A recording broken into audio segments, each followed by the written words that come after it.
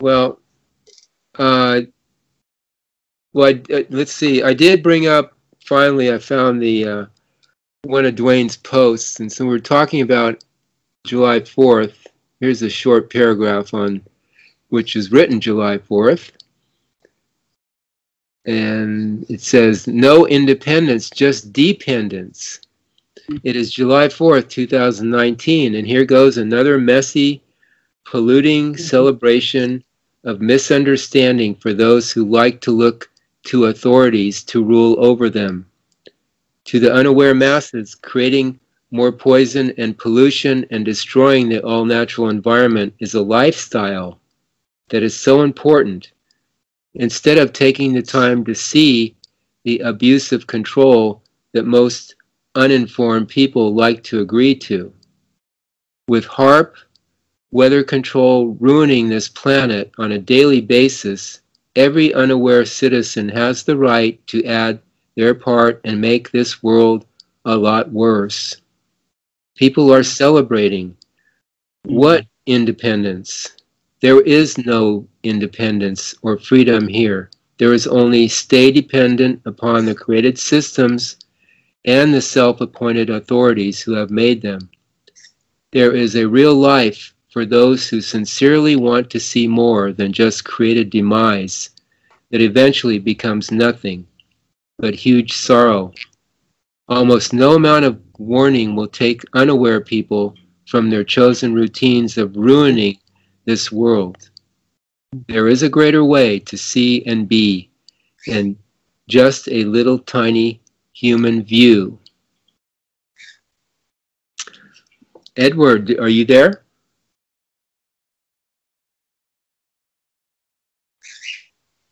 Hi, you guys. Hi, Edward. I'm here. You want to comment on? Did you hear the reading there? You have any comments on that or views? Well, absolutely. I mean, how's your 4th over there? It was good. I mean, over here we don't really have all the fireworks. I guess they had a few cities around here that had them, but up where and there was cloud cover yesterday too. So it was kind of quiet, you know. You didn't have the fireworks. You're not around a city. But you know what? I used to be the guy out there buying the fireworks, blowing up the bottles, the little I like to blow up the 2-liter bottle, and I used to play around with all that good stuff too. So in other words, you turned. So now I get to look at, huh? You turned. I turned. Turned, yes. I was turned. It's just another way of saying you saw a better view, a better choice you made. Yeah, I was just up here hanging out with my animals. Well, this is very interesting. So my female dog have pups. Mm-hmm. What? My female doggy here is going to have pups any day now. What kind of pups? So,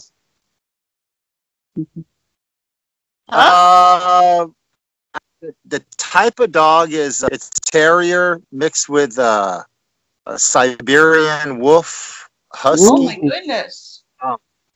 Yeah. So who is the smaller? Huh? Who is the smaller, the male or the female?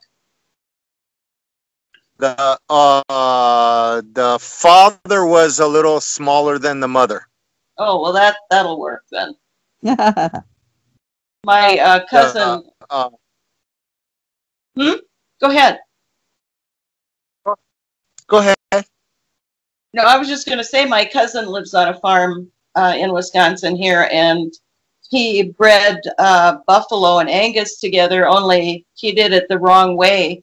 And when the cows went to deliver, the calf was too big and they all perished. Oh. Oh. So that's kind of a sad story. I heard them calling them beefalo or something. Beefalo, correct. Yeah. Mm-hmm. I've seen them. Wow. Yeah, they're good size. Wow. You know, we do. Go ahead. No, go ahead. You're kind of breaking up a little bit. Yeah, I might have a tough reception up here.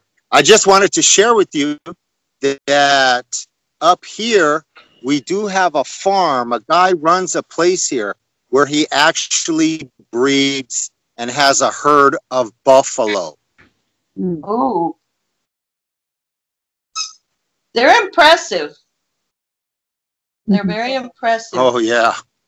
They're big. They're big boys. You can imagine hundreds of thousands of them, you know, running on the plains at a time. Whoa. Oh, my God. You'd really feel it under your feet. Yeah. I It's like with the Dance World movie, huh? Yeah.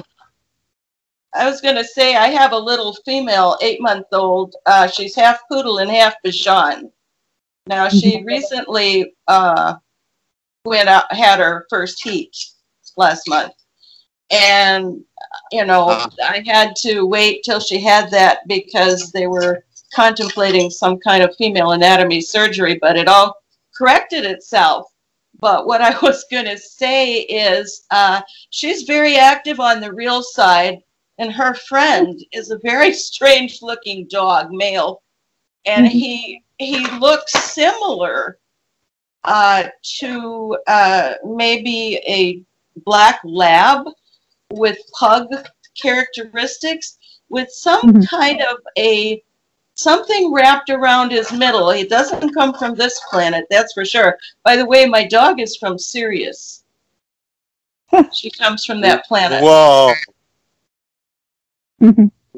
Whoa. Actually, that is far.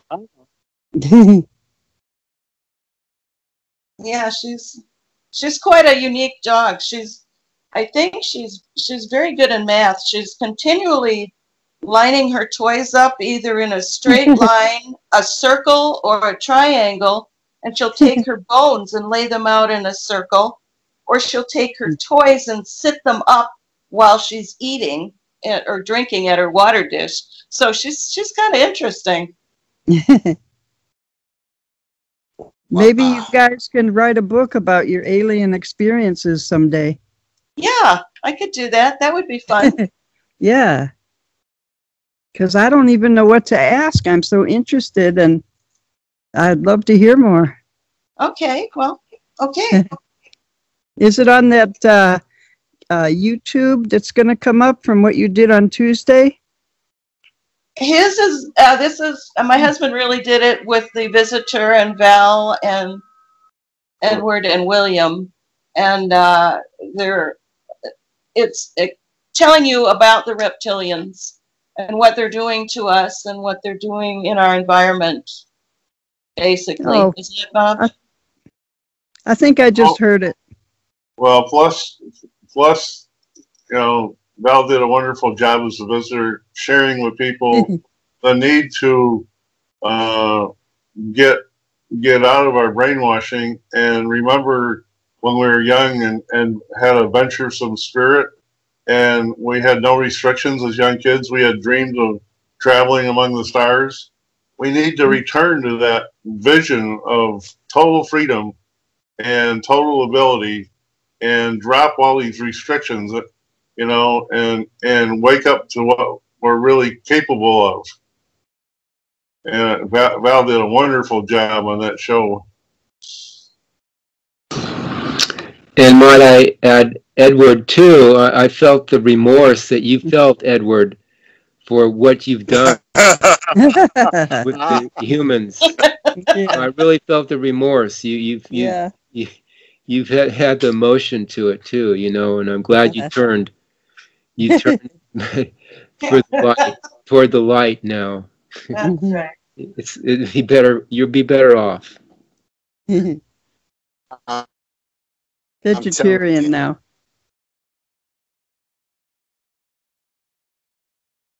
This reptilian thing ain't no joke.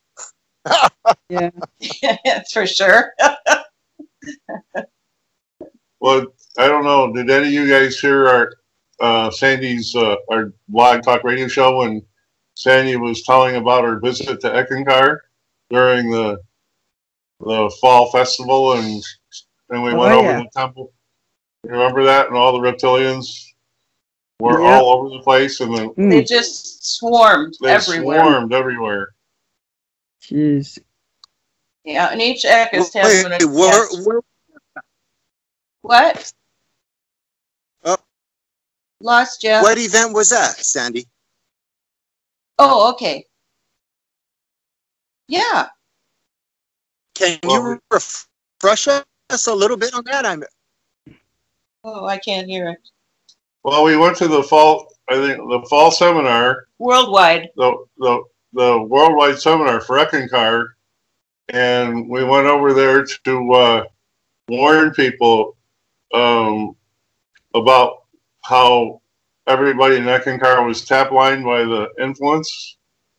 And we had all these brochures made up where with a picture of Rebzar asking it, where Rebzar was asking the members of Eckankar to just do the new UU and call on him to show him what is real. And we found that probably 99% of the Eckists were so tap-lined, they didn't even want to bother with Rebzar, you know. They don't even recognize him as being a spiritual guide anymore. They don't want anything well, to do with it's their idea of Rebzar. I mean, their idea. According to them, he still lives in the Himalayas in a hut. Yeah, they don't even think of him as being a spiritual guide or anything, you know. They haven't moved beyond that. And then the back of the card said, did you know Joni, did you not even recognize that Joni was a reptilian? Meaning Harold Klump's wife.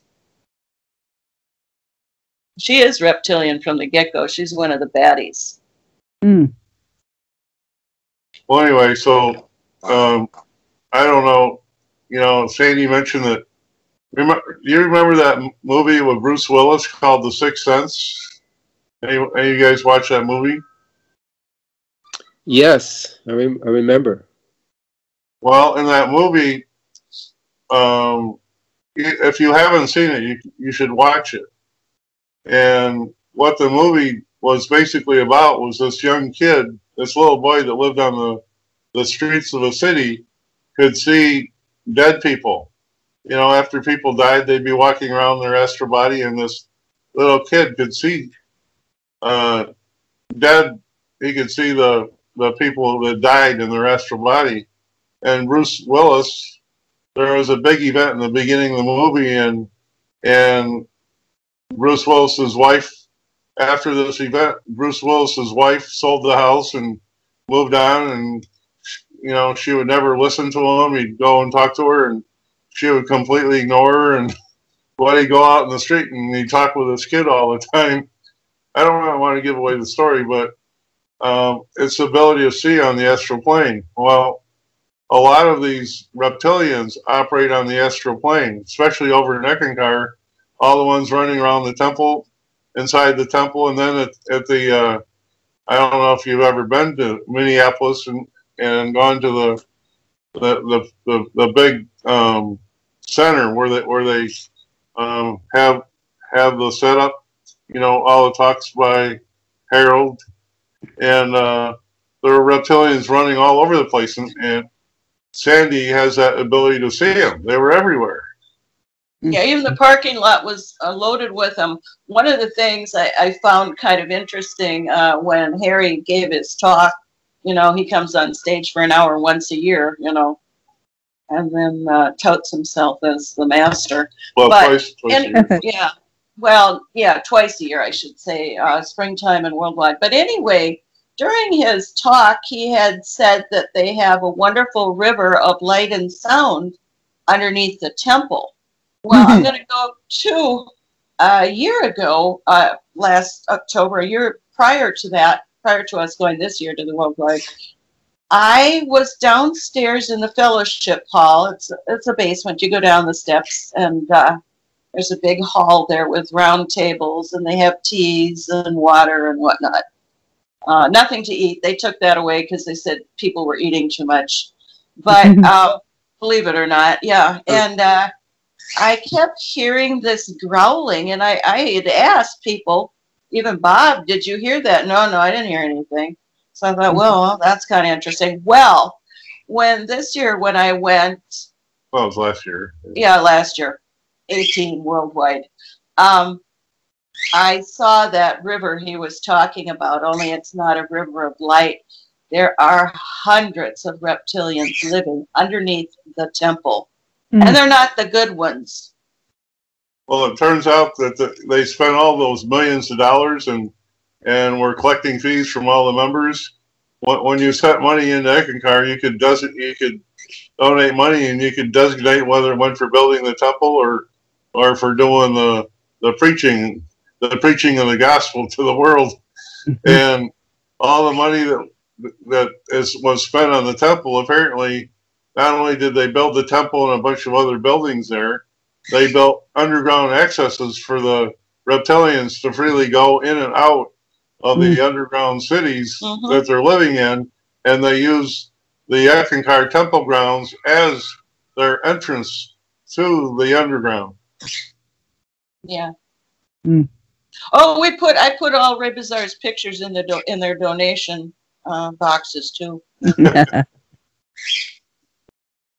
Oh, we had fun over there. Yeah, we had fun. And one, I don't know. Did you hear did I tell you guys about my experience? One of my first real side experiences when we went over there. That was good. I don't know. Do you guys ever hear that? Oh, when you met Harold? Yes, you've heard that. I did, but the other people may not have. Well, when we went over there, we stayed in a motel, and on Friday night and then Saturday, we were going to go over and start, dropping off all these things with Rebazar and talking to people and everything.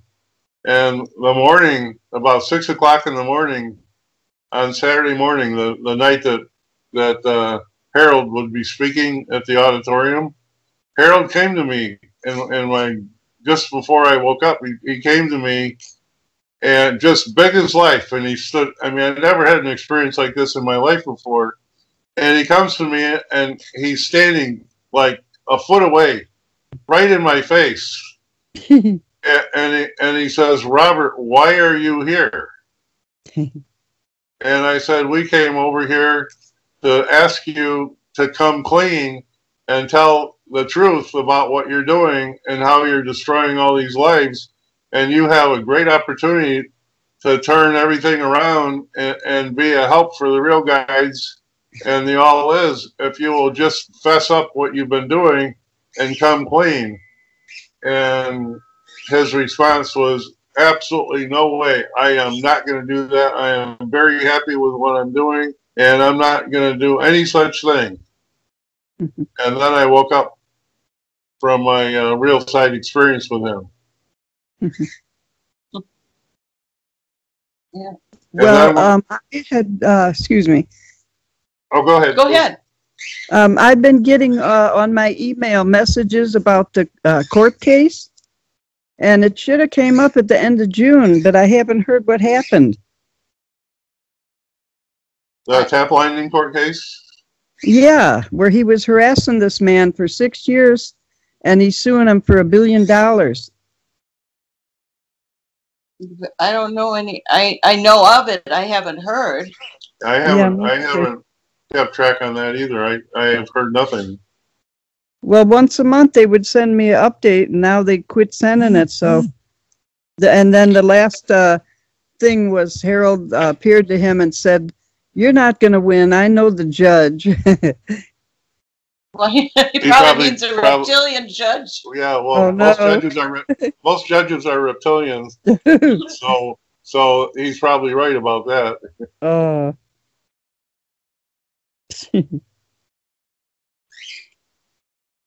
By the way, I'd like to make a comment about the 4th of July, the freedom, the freedom from tyranny. I used to work on a spud farm out in Idaho when I was a young kid. I was in my early 20s, and I'd been there for about 6 or 8 months, and I found out that the whole thing was run as a tax write-off for the Mafia. All the owners were members of the Mafia, and one of them was John Train, who was in charge of manipulating the stock market up and down every 3.5 years, and he wrote a book about it. He called it "The Dance of the Money Bees." And I met all these I met all these people in person, by the way. Another member was Henry Cabot Lodge Jr. Another one was the guy who all the Gene Autry films were made on his property on the shores of Lake Tahoe. And another guy was the vice president of Standard Oil for all overseas oil operations. I mean, we're talking some real big wheels. And my immediate boss, who was the son of the big farmer that ran this potato farm as a tax write-off, told me one day, he said, life is a lot different than you think it is. And he said, the United States, we call the United States the big experiment.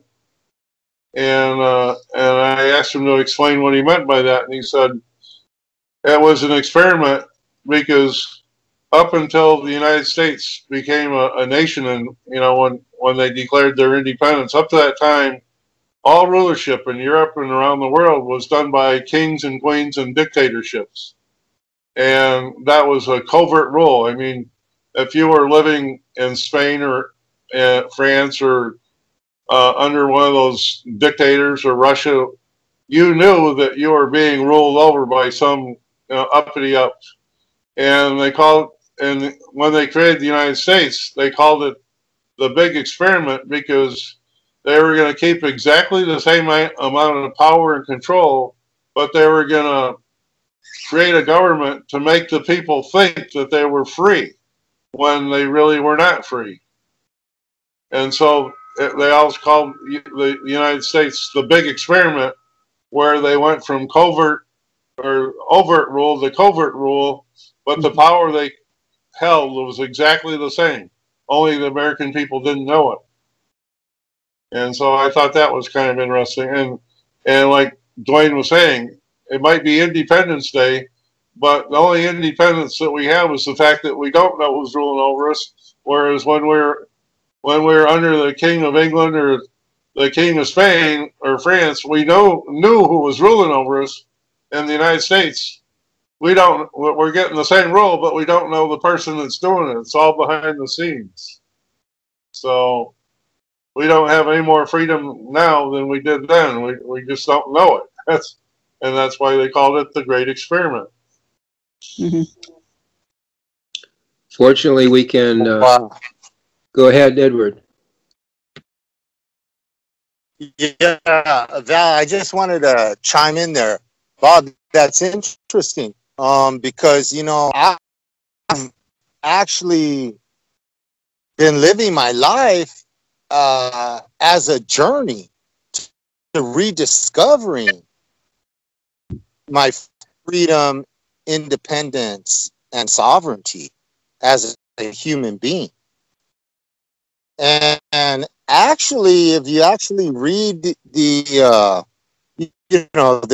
different documents, the Declaration of Independence, every person that stood up and fought for this country at that time, mainly the white European men, but the people that stood up and declared independence at that time, they earned their sovereignty equal to the King of England and the kings and the queens of Europe. Now, with the schemers and the scammers and the smart people, they've twisted everybody into not even knowing what their birthright is. Well, see, that's what you're saying is the scam that they pull on people. When you read "We the People," you know, and then you know the rest of the story. We the people. We've been brainwashed to believe that where it says "We the people" are the common man of America. The truth of the matter is, we the people are actually the reptilian people that are running the show. That's who we the people are. But they scam. They scam the people to believe it. And the reason why the kings and queens and all them gave in and said, yeah, you have equal standing and sovereignty with us, is because it was part of the scam. They wanted you to believe that you had equal standing with the kings and monarchs of Europe. But you still had to pay taxes, right? You know, the point was, as long as you're paying taxes, no, you know, I mean, the states collected taxes, even though the federal government didn't collect income tax. All the states were taxed. I mean, even the original colonies were taxed. I mean, like, you look at the original colonies that were set up, like Jamestown, they were taxed so heavily that they almost starved themselves to death. I mean, it never quit. The people were told they're free, but you know, but they really weren't. Right. So you know what, Val and everybody, Ariana and everybody, Kevin, everybody on the call, you know, this is really interesting because you know I hear what Bob is saying as plain as day. He's very clear in what he's saying, and he's saying that he doesn't believe that that it was some kind of a trick or, you know, to that effect. And I get that. But I see it completely the opposite. So I see it that I am sovereign and I am free and self-sufficient, and I get to demonstrate in my life how I live. It's my choice. Well, as free beings of light, we really are free, and we should consider ourselves sovereign and not under the thumb of all these reptilian controllers and the Keck corporations and everything. Absolutely. And that's absolutely true. However, all I'm saying is the United States government was a fraud.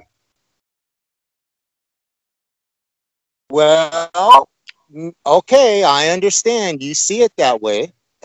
And, you know, but this is really powerful, you guys, because to me, this demonstrates that, you know, Bob, I respect Bob all the way, you know, all the way everywhere. And I see that he has, you know, he has a viewpoint. And I choose to see that a little bit differently. And we each, as an individual, get to choose, you know, our interpretation. And for me to be fully realized as a human being, to be free, to be independent, sovereign, I get to feel that deep in my being. And, you know, I just get to live from that place. And I feel live from that place, then I'm taking total responsibility and authority for my immortal spirit. You guys, I'd like to invite everybody here to a potential interview with Mark Charles, who I'm in contact with his team. He's running for president of the U.S., and he's running on this very subject, basically we the people. He's challenging that we the people idea. Well, never has the women or the minorities been represented in we the people. So that's his platform basically. But we'll be potentially interviewing him, and you folks can come on and share what your viewpoint is and see where he's going with what his idea is running for president. But I'm going to say, you know, we try to keep it to an hour here, so we're going to kind of cut off here. But it's been interesting, everybody. Keep that thought, and keep also that everything you're doing, you know, see if you can relate it to the isness, because that's the idea. Everything that we're involved in, how does it relate to the is? In some way, you can maneuver it so that it can.